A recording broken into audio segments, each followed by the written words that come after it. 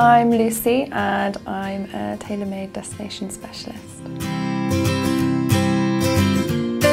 I've recently returned from Tanzania and I was there for 6 days.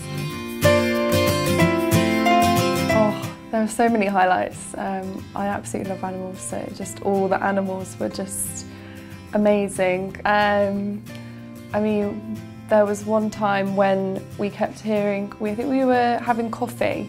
We'd just woken up, it was quite early in the morning, as you always have to get up quite early on safaris. And we were just having a coffee and we started hearing some noises.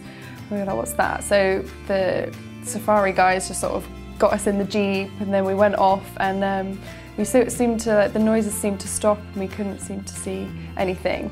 And then just suddenly this big rock became an elephant and there was just like an elephant right next to us. And then we were right by the riverbank and it just decided to go for a little swim, and so we were just watching it play in the river. That was probably one of the best moments. It was amazing. So we did the bush rover experience. It's a bit of a different kind of safari. The camp is basically made from a Land Rover, so they sort of can park anywhere in the Serengeti, and then they just make this big camp on top of this Land Rover. It is really amazing, and it's still quite a luxury tent. So we had that, and then they also have like a little separate like eating area, and we had some really, really lovely food.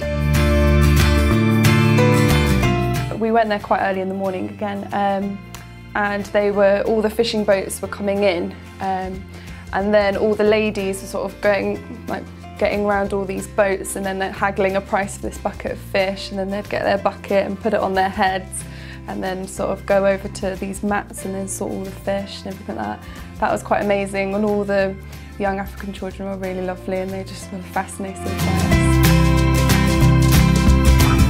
So we were lucky enough to see the wildebeest migration crossing. Yeah, so it's quite a unique experience because not many people do get to go, and we did go in September, so that is when they're crossing.